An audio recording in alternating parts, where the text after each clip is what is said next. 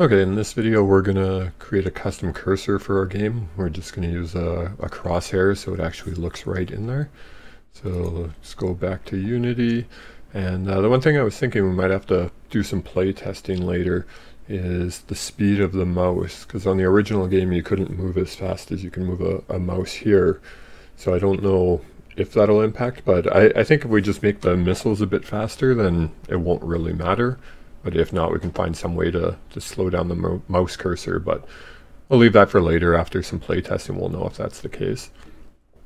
So yeah, to get started here, we just got to go to our sprites folder, and actually I forgot to move these to the regular sprites folder of stuff we've used. So let's move the cursor there. And on the cursor, the texture type up here, you have to set this to cursor. So by default in 2D, it'll be set to a sprite 2D. So just make sure it's on cursor and then apply that. And then just gonna add the script onto, I'm gonna go with the camera, I'll just put it on there, and just gonna call it cursor controller.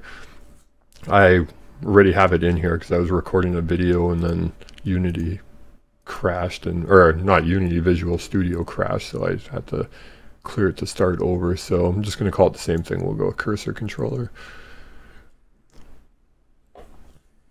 And let's open that in Visual Studio.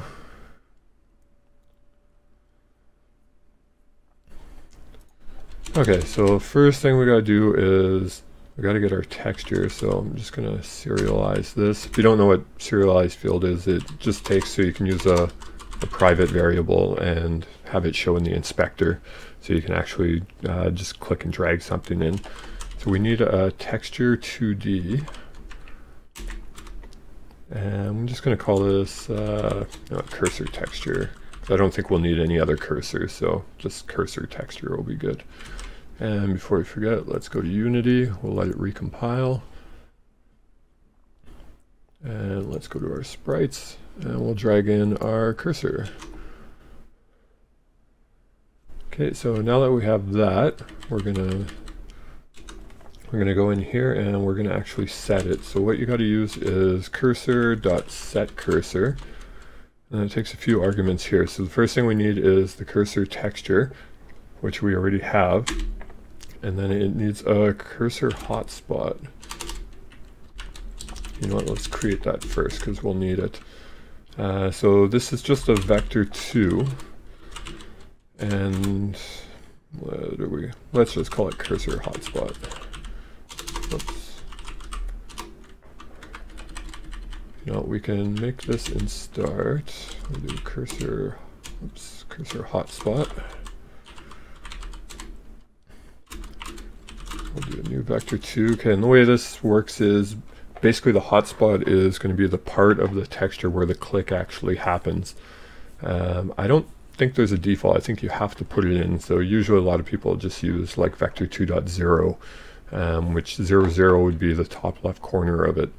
And then you can basically go with the pixel count using the height and width to determine where you want it. So we want it right in the middle.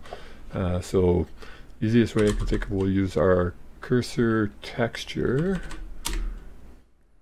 and we'll divide it by 2, and then we'll do the same thing with the height. Cursor texture dot, oops, whoops, that needs to be dot width. So this will take the width and the height of the texture, divide it by 2, which will be right in the middle. So now that we have that, we can use this, and the next thing it needs is the hotspot. So that's going to be cursor hotspot.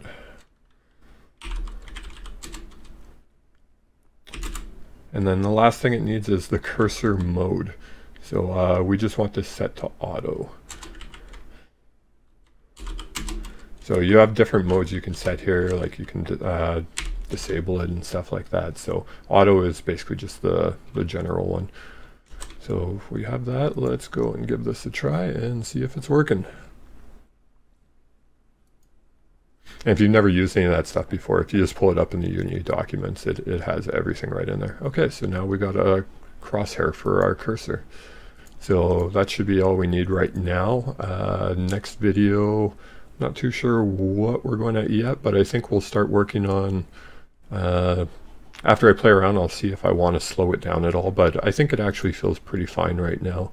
So I think we'll go with that. So next video, we'll probably start working on actually instantiating something when we make a mouse click.